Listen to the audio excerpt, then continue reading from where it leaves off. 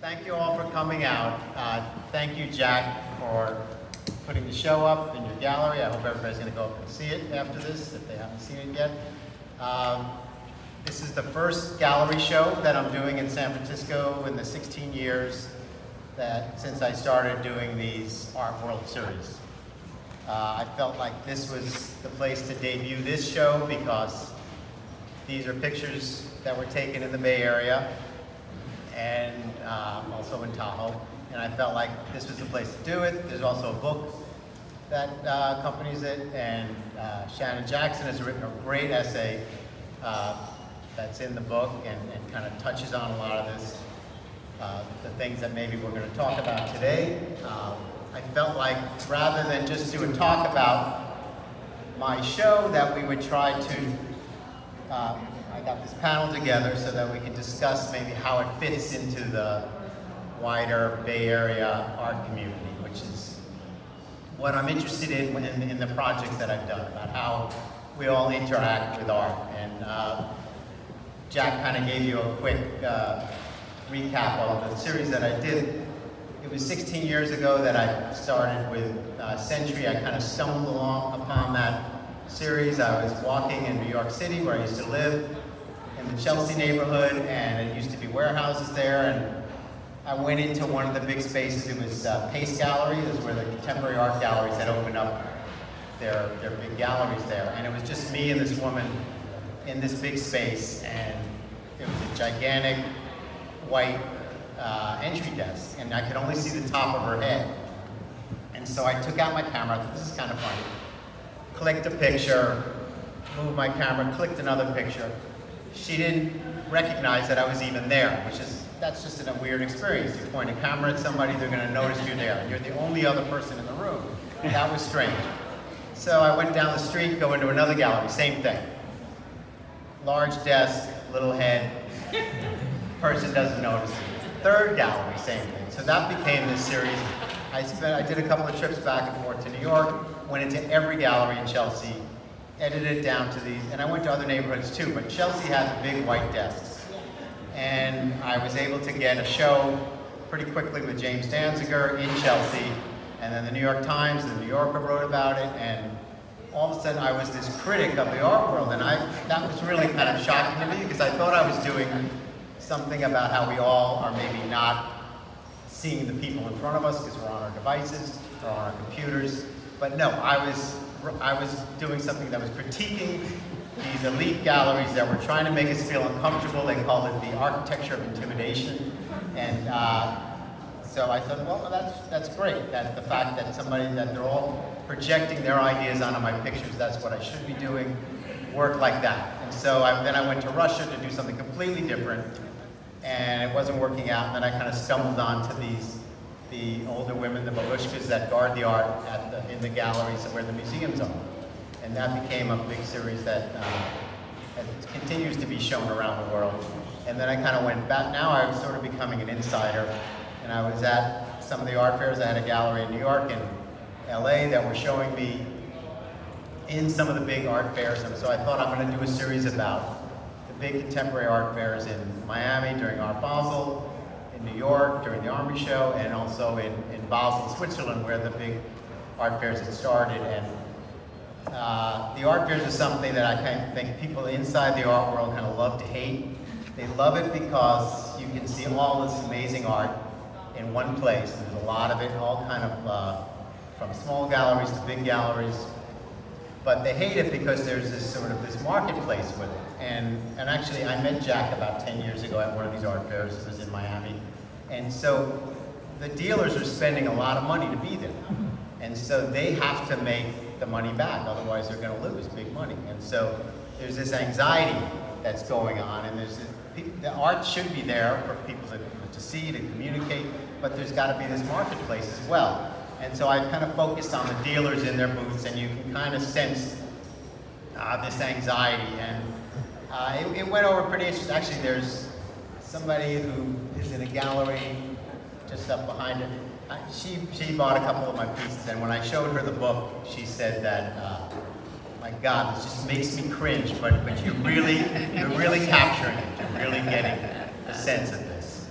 So it was 7 years ago this week that I get an email from Stephanie Breitbart, and she says, you know, I really want to buy a bunch of your art fair books.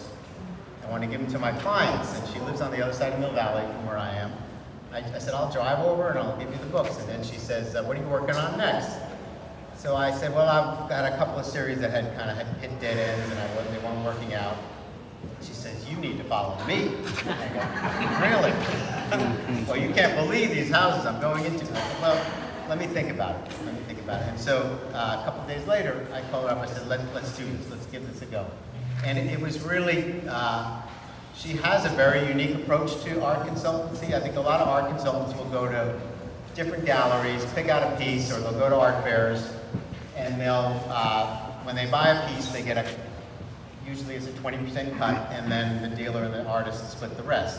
So she is doing some of that, but also she has her own artists that she represents, and so she has an inventory of their work that at that time was in the house in Mill Valley, but then she was just opening her space, the first space in Jackson Square. And so the clients that she has, and this was the interesting part, many of them were newly wealthy tech people who had just cashed in on these IPOs with Facebook, with Google, with Twitter, with LinkedIn, with other companies that I never heard of that were worth hundreds of millions of dollars. And a lot of these people were buying large homes for the first time, and they needed to fill the homes with furniture. They hire an interior designer, and then they need art on the walls. And I was able to listen to the conversations, and they had, most of them had never really bought art before, but they have all the space that they need to do it, and they're intimidated by those big galleries. And so they go to Stephanie, and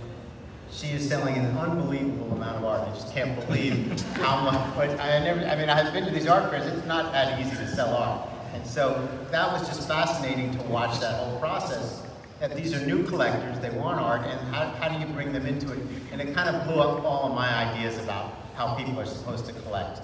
And it was just fascinating to watch that. But here, the visual that I'm getting, I thought I was going to photograph maybe a couple of other art consultants. And I talked to one of them, and she said, well, she said, well, in a couple of months I'm going to do a delivery. And I said, are you going to be installing it? And she said, no, I hire the professional installers. I'm trying to figure out how is that going to work. Because Stephanie, one of the things that she does that's unique also is that she is hanging the work herself. And she has her team there, and she has this great art installer, art handler, Monica Perez. I don't know if she's here, but and also her and now some of the other partners are doing this as well. So they're bringing all the art there. When I show up, she's already emailed the clients, and Andy come along. He's taking photographs on a project. They either say yes or no, and actually many said no. They don't want, they looked at my pictures and said, we don't want this guy.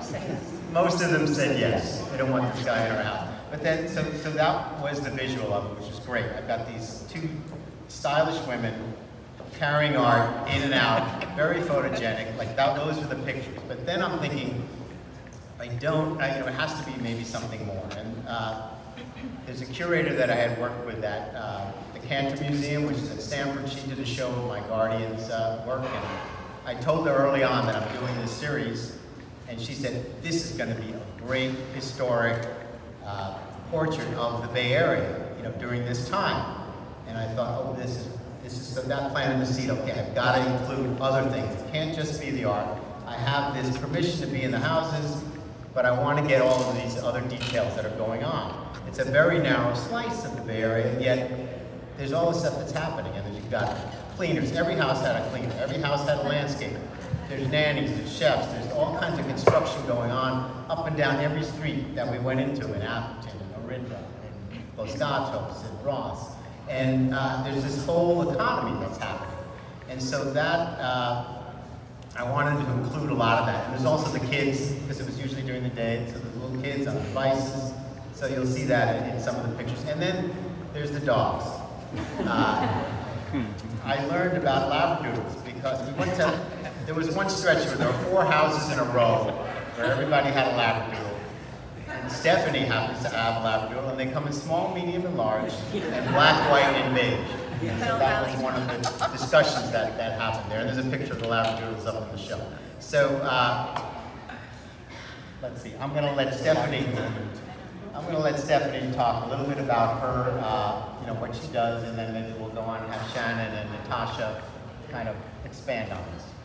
I have a small black Labradoodle. Small black. Hi everyone, I'm Stephanie Freeberg. I founded our art consulting gallery business about 16 years ago. We started out of my house, very humbly showing art in my home. And then it sort of started taking off. We began primarily as art consultants and then sort of expanded into representing our own artists. About 10 years ago, we opened in Jackson Square. We have a full gallery space there. And then about 5 years ago, we opened in Menlo Park, because we found that more than half of our clients were down in the Silicon Valley, Atherton, Menlo Park area, and none of them had time to come to San Francisco. So we needed to have an outpost down there to service that clientele. In a nutshell, I would describe our sort of unique gallery/art consulting business. I sort of sum that up for people sometimes by saying galleries sell a product and we sell a service. We really focus everything we do on being customer service oriented. So from our galleries always being a group show where someone can discover a range of 50 artists up at one time, because a lot of them are new to buying art and really need to learn their own art tastes and understand what they like, to telling them where it goes in their home, what looks good over their couch, what looks good with other artwork in their room, how do we curate the home environment. So really, galleries often will curate shows in their gallery and at the art fairs. We're curating homes. So we're going into clients' homes and we're like this blend between a gallerist, an art consultant, and even an interior designer, but all we do is the art. And these clients, we found, and more than half our sales come from the South Bay. They have a lot of disposable income. They have beautiful homes. They are very senior in what they do in their professions, but they're new to really the acquisition of luxury goods in every regard, from decor to artwork to other elements in their lives. And they hire us as trusted advisors to help them create this beautiful, compelling, unique, personal art collection in their home that's meaningful to them, that they want to raise their kids in, that looks good in the home, that looks good with their other artwork, and so on and so forth. So we're really full service, from them coming to the gallery, discovering their art taste, to photoshopping it into their homes, to loading up our Mercedes Sprinter van and showing up and unloading it, which is what all the photos are, hanging it on their walls, doing the installation ourselves, all free of charge. You'd be amazed, these clients, how they're willing to spend $100,000 to $200,000 on art, but they will balk at a $1,000 delivery fee. And so even the element of just taking that out of the mix and saying, we'll be there next week, we'll show up with our Sprinter van, we'll install ourselves. You don't have to pay us in 24 hours, like some buyers will say, we need a deposit for you to even take it out. We just make everything easy. And when you combine that with having an aesthetic sensibility and a curatorial eye for guiding them, here's who's good out there right now, here's who you should be collecting within the art world, and here's what looks good in your home. These are sort of the package of services that we found really took off our clients. So we're now a team of 7 women, many of them are here, sprinkled throughout, and we really love doing what we're doing, and with that I'll pass it on. Thank you. Thank you, Stephanie. And welcome everyone, and congratulations, especially to Andy, as well as to Stephanie, the star of the show, for this exhibition. Again, I'm Shannon, and I did have the privilege of writing an essay for a catalog that accompanies the exhibition, but I've been following Andy's work for a while before. I thought, based on writing that essay and other thoughts about Andy's work, I have a couple of points to make. One, I wanted to think a little bit about love and money, about the emotional and economic dynamics that we see in these photographs. I wanted to say something about institutional critique, which would be a kind of longer genealogy of our practice, which we might see in his work. Something about the Bay Area and what it means to think of the Bay Area as part and parcel of a regional economy that's also an art economy.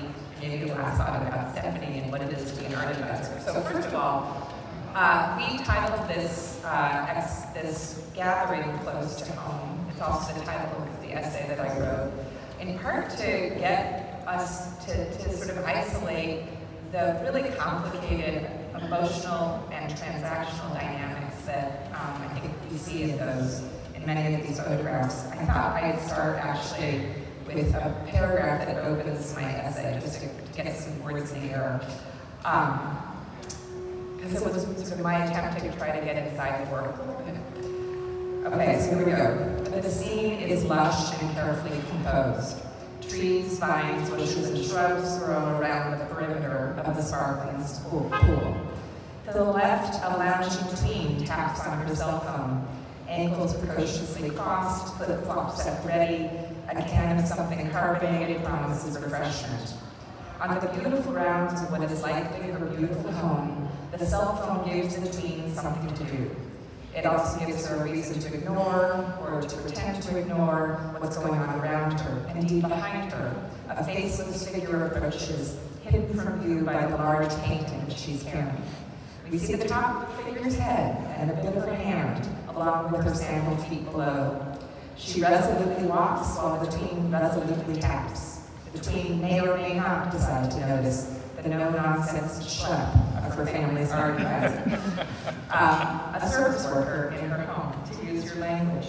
But also just to think about how much, as Andy says, what it is to be inhabiting these homes, to be so close to homes that are newly minted, homes that are multi-million-dollar homes made from people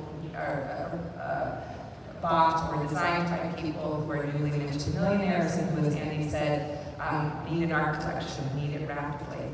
But also in all of those dynamics and these, transactional dynamics, there is this odd and strange and compelling intimacy that we're allowed inside of these homes, that private dynamics are put out on public display.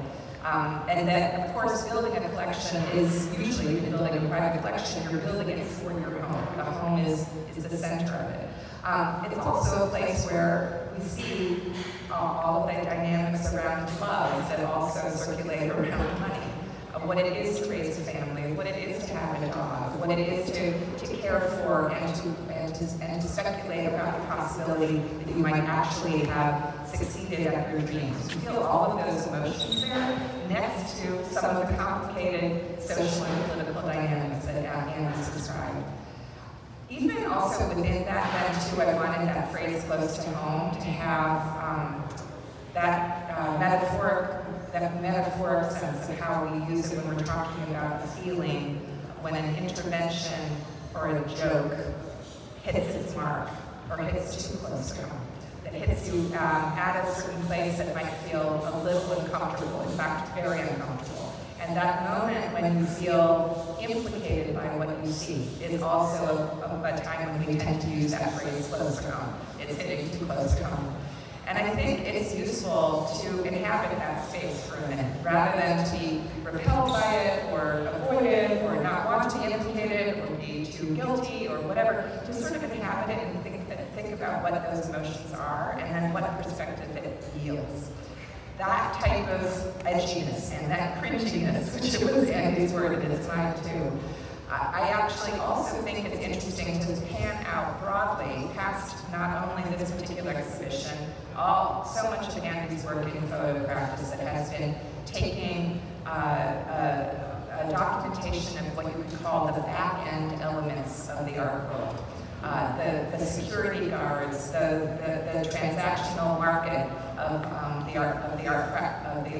contemporary art world, as well as what it is to be a volunteer or docent in the Hermitage, where you also feel many of the docents or guides or security guards have an attachment to Russian art history and who are they and what are they. So Andy has always been thinking about that back end element, and in many ways I see a connection between that and a wider practice of what sometimes gets dubbed institutional critique in the art world, where many artists over the course of the 90s and early 2000s began practices that made art about the art world, made art about the institutional politics of the art world.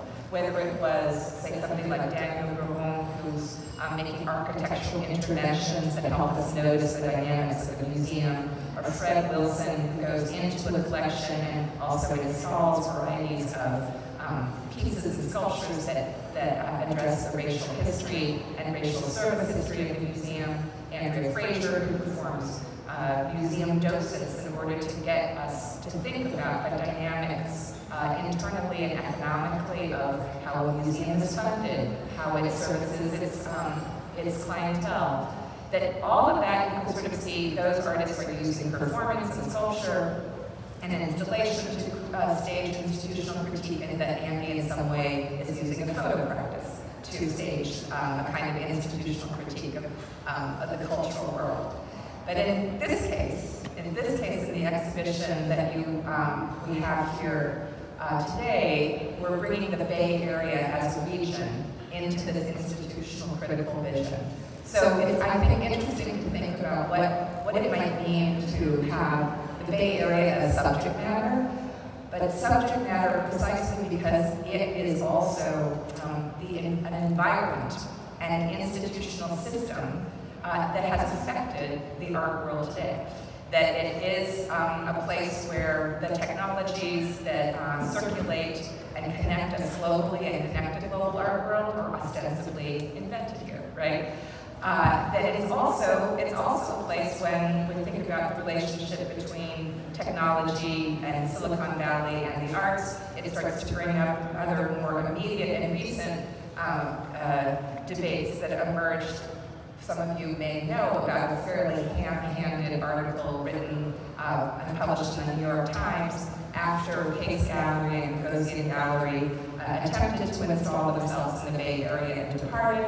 And there was this moment of where Pace, wait, this doesn't work. Sorry, go ahead. Pace, yeah. It's still here. It's still here, never mind. Okay. So we'll get my fact check. Sorry. But the whole thing about whether these galleries were going to succeed or not succeed, that must be a sign that the Bay Area is not ready to really embrace the arts.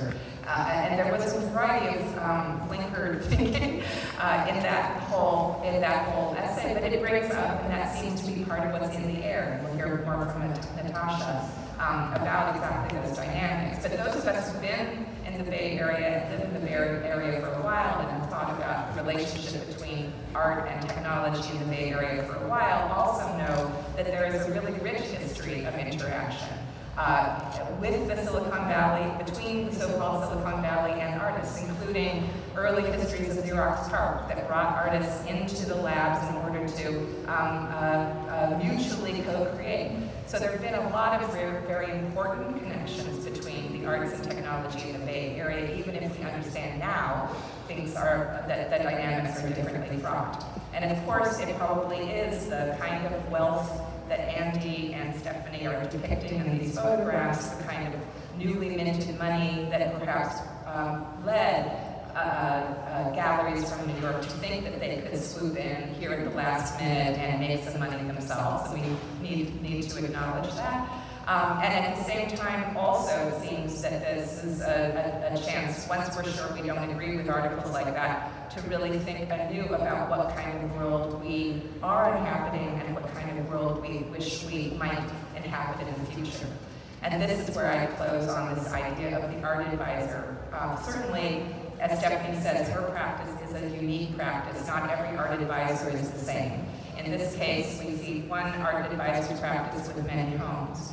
But there is something, while not unique to the Bay Area, that's something about this art advisor profession, as Stephanie is describing it too, that really, I think, is emblematic of certain dynamics in the Bay Area of how our ever-new economy, experience economy works. As Stephanie says, she's not just selling objects, she's selling services. And that is very much in this situation where you might have old school skills as an art historian, you might know the pedigree of the artwork and all of that, but all of these soft skills where you have to become a kind of almost a family therapist, an interior designer, somebody who understands the pet peeves of people, their favorite colors, that understands the emotional dynamics of the family, the love and money, and as it circulates, it's all, it seems to me, part of the emotional landscape that someone like Stephanie is navigating. And what it is to work as a cultural laborer in this mode. It seems very intriguing and interesting for our region. In some ways, I also wonder in general about what the future of art advising might be, but also to ask, to use that word advisor, to ask all of us, all ourselves, what kind of advice would we give ourselves about the next future and region we want to co-create together? Oh, well, I thought you were going to ask me questions, Shannon. But Oh, no, I'd it's love okay. to ask No, you. it's okay. I'm just trying. How does you just gave me a microphone Here. and it was Yeah. I don't know. Okay. Okay. So let me think about this for a second. I was asked by Shannon to come and sit at this panel, and the word cringe came up a few times. I'm feeling a little uncomfortable. I tend to be I'm a curator, and I really hold a space for today's local artists and radical localism, which I call it, and artist spaces, and sort of the grassroots up modalities whereby the lab, and Bo is here, who's on the board of the lab, and I've also been on the board of the lab, whereby we commission artists at the beginning of their careers or their practices, provide monies for them to create works that then go into galleries and then are consumed by collectors and ultimately might go to a museum if the collector is gracious or generous. So I'll give you an example. The lab started Sadie Barnett's Eagle Creek Saloon. We were the first to commission, and I just found out I was giving a talk at FOG with Sadie and Andy Freeberg on local Bay Area artists, and I found out that Eagle Creek Saloon is going to SF MoMA. So that's very exciting. I think it's really important, another invisible part of our community, and something that's important to think about is there are many different art worlds. So sometimes we're very frivolous, I think, in speaking of the art world. Stephanie's projects and homes and what you've been documenting is a particular slice of this economy in San Francisco. We wouldn't be sitting here tonight at Minnesota Street Project without the auspices of technology and the Rappaports, for example. So there are many ways of thinking about this relationship between art and technology, and Shannon brought up some of those, the affective relationships, the economic ones. There's also multiple economies as well. So I think the question is always, who do you want your audience to be when you're an artist? You know, where do you want your works to go? Do you want them to go in homes necessarily, immediately, or do you want them to go through the institutional sort of critical pathways? So when I'm sitting on this panel, I realize that I have a very different voice on the panel from the point of view of someone who is extremely aware of the economy in the art world. I go to art fairs. I even advise for high-level collections. But I am mostly invested in the circulation of ideas, and I'm mostly invested in supporting artists. So in the context of this talk, and to respond to what Shannon was saying, we've had the opportunity in the Bay Area to have very fruitful relationships between art and tech. Again, where we're situated here today is one of them. But I wanted to give a few examples. I was the director of the Museum of Arts and Craft and Folk Art on Yerba Buena Lane in the teens, in the 2010s. And we had Etsy. We got together with Etsy, and I actually created this, Gina. I created a brand. Sorry. Which was called Craft Bar. And what Craft Bar was is that you would come into the museum. Is there an echo? Yeah. It helps. Yeah, okay. So we created a partnership with Etsy, which was very exciting. just sat down across the table with the CEO of Etsy, and I pitched this idea, which was Craft Bar, where you would come every Thursday night in Yerba Buena Lane, and you would pay $5, you'd get really good craft beer and a craft project with a San Francisco artist who would then instruct you through the craft project, like Barry McGee would come and make a doll with you or whatever. So that I thought was a very fruitful model for a kind of collaboration, as well as the other ones that I mentioned. And you mentioned Xerox Park with John Winnett and Margaret Crane, who were really embedded in Xerox Park. I wish that was something that we saw more of. I'm going to give another example, and then I'm going to loop back to the context again. I have up here the Facebook Artist in Residency program, which is an amazing book because it's actually analog. Can you open it up? I love the fact that it was Facebook, but it's an embroidered, binded book that we did, so the contradictions of analog and tech are rampant. But we might sit around and want to critique, and I know Andy said we should be talking about how we were publicizing our talk on Facebook.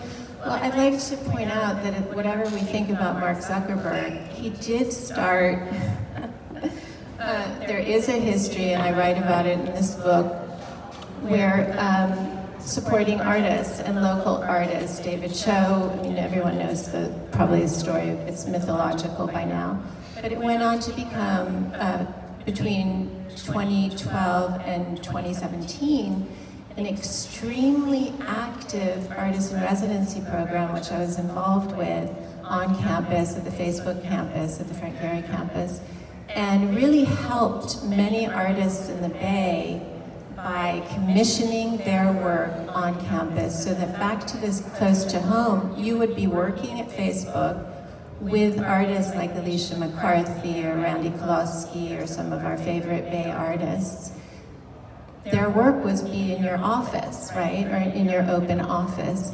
And the artists in turn were able to have a residency that was paid and productive, and they were supported. It was really fun because we got to have free food and pass, to the campus. So everyone was very excited about that. For that period of time. So I think we have to be really careful when we create oppositions, and I think Andy's work has that ability to sort of that kind of liminality, that Duchampian infrathin, like invisible, uncomfortable impact, like when you sit on a car seat and you get up and there's your butt print, and you're like, wow, I've got a big butt. But really, the work is uncomfortable. And I find it incredibly uncomfortable to sit on a panel with an art advisor who's the subject of a series of photographs of art, and the way that that process of bringing art into the home is depicted, because I have a very different relationship to art making and artists. So to see that in the photographs really makes me want to be even more radical and more committed to radical localism, and move further away from the commercial art world. So thank you. Did I respond to some things? And also, yes, I'm very honest, but I'm also a serious art historian of local, regional, recent art history. So I really do, I'm speaking from the heart. Thank you.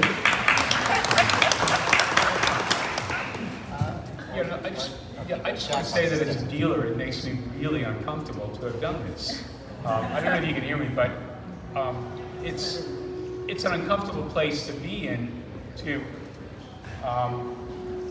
What I was saying is that as a dealer, it's a really interesting, peculiar place to be in, to show the work of, the relationship that I, as an art dealer, have had with art consultants over the years has been fruitful, uncomfortable, And to have it exposed like this makes it even more squirmy.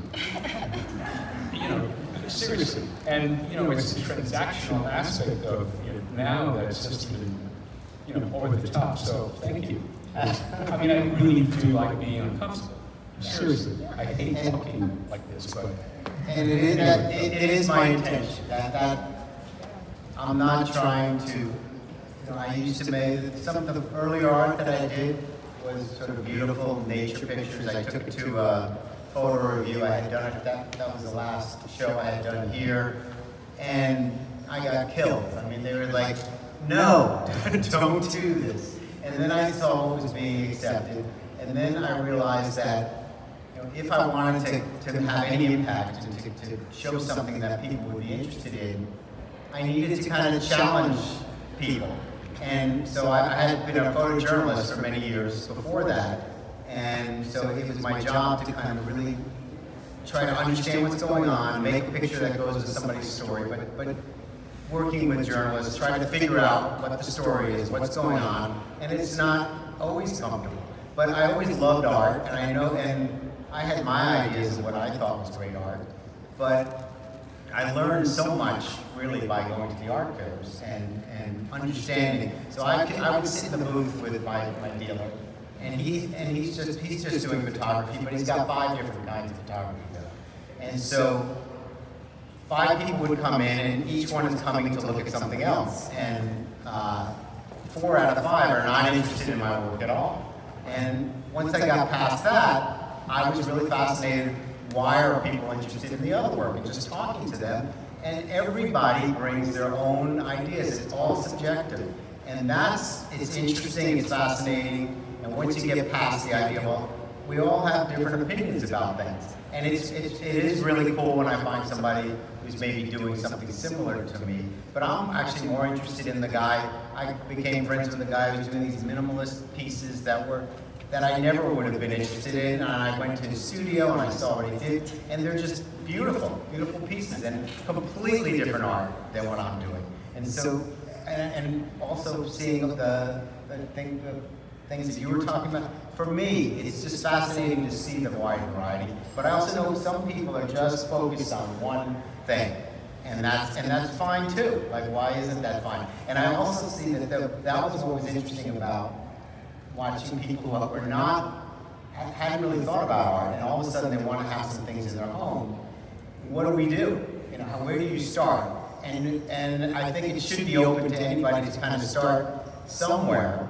And actually, I included a lot of kids that are in the pictures. I'm thinking about it all the time while I'm shooting this, what's going on, and I'm having conflicting things, and I'm seeing the kids there, and it's like they're watching this. And so their parents weren't exposed to art as a child because they don't have that. But now their child's exposed to art, and they're going to inherit that art, they're going to inherit the money, and they may become somebody who's going to build a place like this, or have a collection like up the street here that's the McAvoy collection. How many generations is that from the money? I had this experience, one last thing. The experience this summer with a museum in Finland, and it was, they showed my all 4 series together. And actually, it was the first place that showed this series. And because of COVID and the delays, they got to put that in. But that collection started 100 years ago. It was a paper lumber baron, collected a lot of the best Finnish artists and also some European art. And he, when he died, he wanted the collection to be shown as a museum.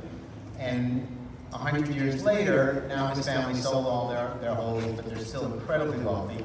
And they're building this little art town there. And they built a contemporary art museum next to the old building, and they're putting on unbelievable shows. They have some Kiefer, and so there's that idea that it's got to start somewhere, and it can build to other things, and there's room, I think, for this wide range, and that it's interesting, and then also that uncomfortableness is something that I think gives us a chance to think about those ideas.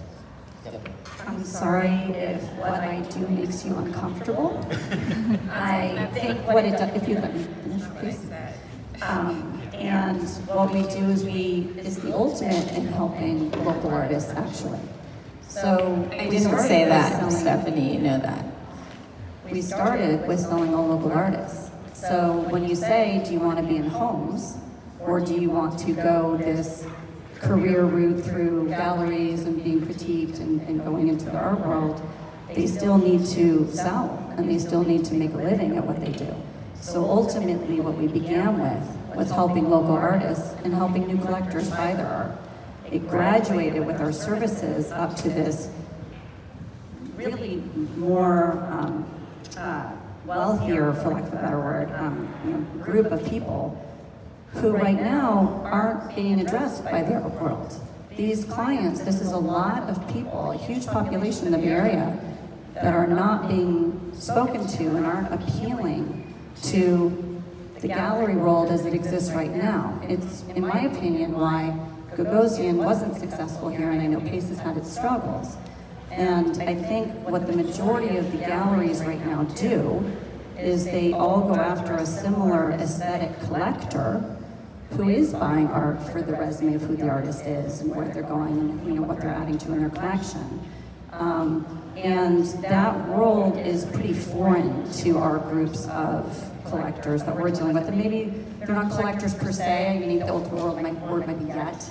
But they have to start somewhere, right? And I think that these clients will eventually become what you want them to be in terms of caring more about the resume of who they are, and this is part of the art education that we do with them. So I think that the whole world, for lack of a better world, but this sort of intimidating gallery world, I think can come off as not very welcoming, as judgmental towards people who are new to the art world. And I think my understanding and acceptance of that, and not being judgmental of them and accepting them into the art world as who they are and what they're able to bring to it, and sort of educate them about art and starting them off with collectors, is a great thing to do for the broader art community, because I think eventually they will start, spreading their wings and buying more established artists. Absolutely, and that's what I meant when I said, and I made it very clear, there are many different art worlds, there are many different economies, and there are many different discourses, and I wasn't setting one against the other. So you misunderstood me, and I'm sorry if you did. But I will say, I wrote an article in Dwell magazine in 2000 where I basically interviewed 3 collectors and actually wrote about how to create a collection. So I've been at this for a while as well, and I've sat on multiple panels on collecting in the Bay Area. So no disrespect to the advisor at all. I think you misunderstood what I was trying to say. I was wondering if we could open up to questions. I'm sure there are many people who would like to ask questions. Are we passing the mic? Yeah, I guess so. Okay. And then there's one behind you you can pass after. Stephanie, I would like to ask you how many artists using technology have you placed in your new collectors' homes? And if the number has been very small or 0, my question to you is, why not? I'd say it's been small. Traditionally, we sell paintings, sculpture, and photography. The photography we sell most of it is just the images, the raw images. It's not digitally manipulated images or any kind of photoshopping involved. So for the most part, we're not selling, we don't do video work, not yet at least. And so for the most part, we don't sell a lot of artwork that's integrated with technology. So I guess in that sense, maybe it's a little more traditional. And then one there, and then one there. Hi, the first thing I want to say, thanks, this really interesting talk about all the different art worlds, because it is a big universe. And it seems like a lot of what you're doing is curating for your clients, because their experience is walking into a gallery like Andy did in New York 10, 15 years ago when he began the whole process. And it is austere, and you don't feel like you belong, and it's a strange connection. I think it makes a lot of sense that you're able to help people make that connection. But I also was curious, since talking about the big art world in the Bay Area, I'm curious what you guys think about the fact that a storied institution like the San Francisco Art Institute is no longer. And what does that say about where we are, and why can't a city like ours, as rich as it is, support a great art school, a beautiful, seriously one of the greatest buildings in the city for most people who haven't even been in it. That is one of the prized buildings in the city, as well as having the Diego Rivera, which they talked about for way too long about perhaps removing and selling, which is really a terrible, terrible idea. But how do you feel about how that fits into this equation of art in the Bay Area? Well, right. Thank you for that question. Obviously, the art schools are the labs for ideas, and I would say that many of my students, I've taught at the San Francisco Art Institute, many of my students have gone on into the tech world because they're incredible problem solvers. They studied painting and sculpture or new medias, and they are essential to the tech economy and how they think and produce. So there are lots of examples of that. So I'm a huge supporter of art school because it's not just about making a pretty painting, but it's actually about critical thinking and the possibility of problem solving and the possibility of coming up like our friend Phil Ross, who came up with in the mycology world, having gone to Stanford for his BFA, and he now has a huge company in Emeryville that's pretty much solving a lot of our problems through mushrooms and making things with mushrooms. So I'm deeply saddened that the Art Institute is closed down, and I understand the reasons for it in the Bay Area.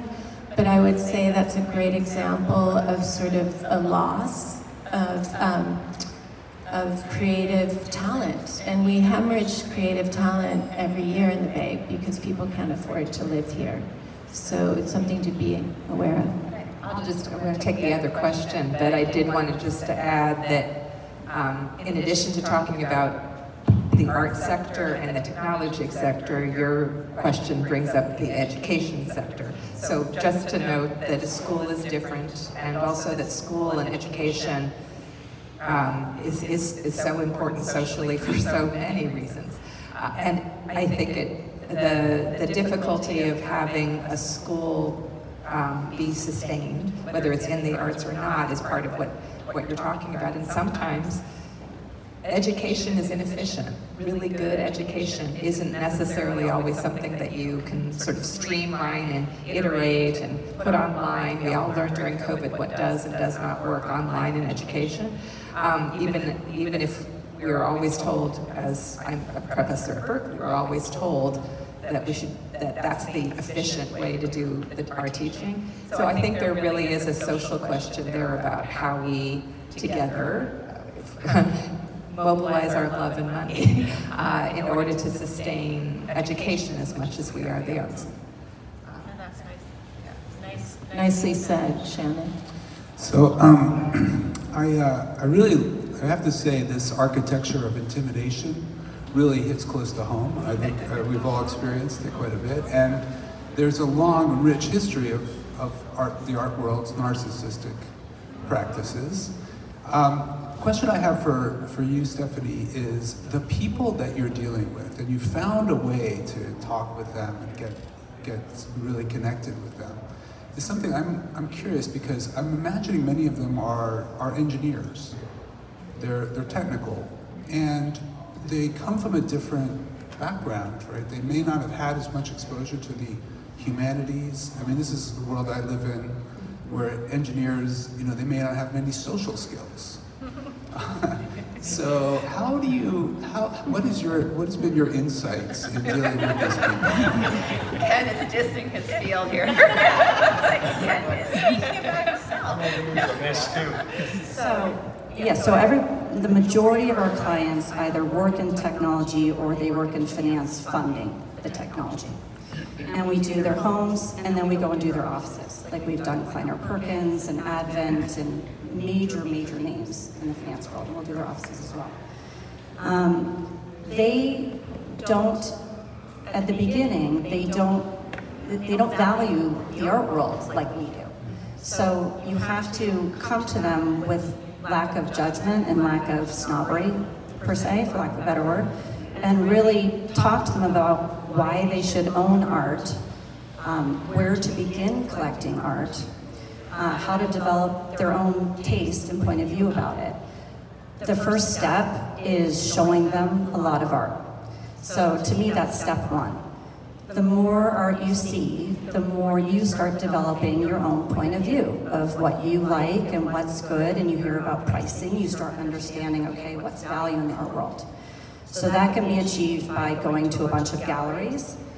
It's not the most efficient use of these people's time that I'm dealing with because they're all very busy. They don't want to drive to San Francisco. They need a whole house full of art. They don't just need one piece. And going to one gallery and seeing one artist up at a time is not that efficient for them. So that's why I developed a different model of just having a rotating group show at all times.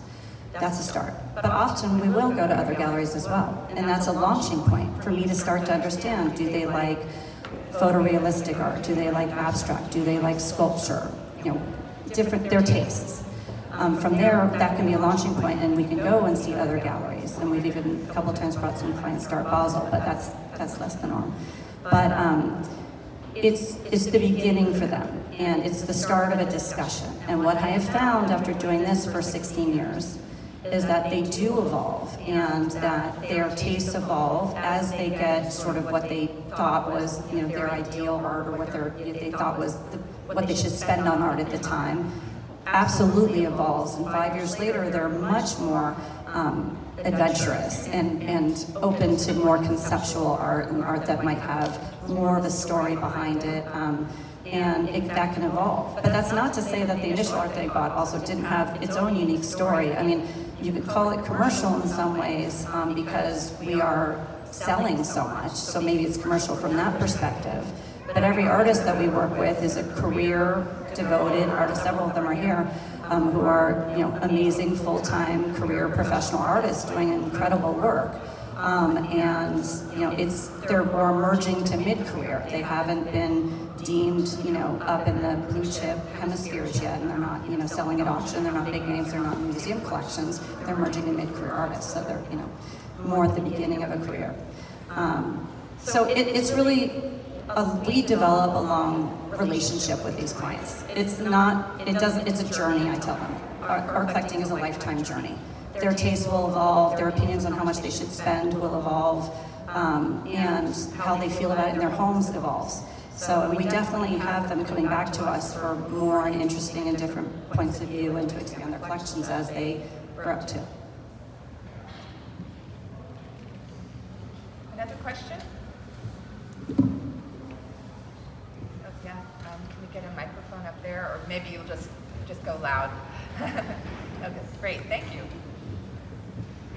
So how much of the popular taste of your clients, buyers, collectors, directs the production of the art itself? Not much. The artists make what they make, and you know, we select it through our own, I guess, aesthetic lens, like any gallery does, of what you think will be appealing to your clientele. And I think different galleries really do have different aesthetics and vibes and nuances to the stable of artists that they work with, right? So, you know, ours, like any other gallery, probably has sort of its own, you know, point of view a little bit, and are more pop art oriented, probably, things like that. So, no, I bring in artists that I think will be appealing to our clients, but we don't tend to direct too much. Direction is in the form of what's selling, maybe. You know, if we're selling a lot of something, then I think that's direction in and of itself, and it's sort of up to the artist if they want to keep making what's selling, or if sometimes they don't. Sometimes they want to explore a new venue, so. Thank you. Hi. Let's see. Let's take this one. Hello? Another baton. Hi, thank you all. I really was mesmerized by what you have to say. I am an advisor in Los Angeles area, and I would say you are all right. There's no one way for a collector to buy art. My approach is different from yours, different from an academic point of view. And I think the Bay Area, in spite of what the Times may say, is as vibrant as ever. I think there's a difference between the commercial sector and where the talent lies, for sure. And I've been here for 4 days, looking at artists, looking at studios, and I have to say it's as vibrant as any other region in this country. So congratulations on getting it in there, getting it in the door. I think is one of the most important things you can do. So thank you.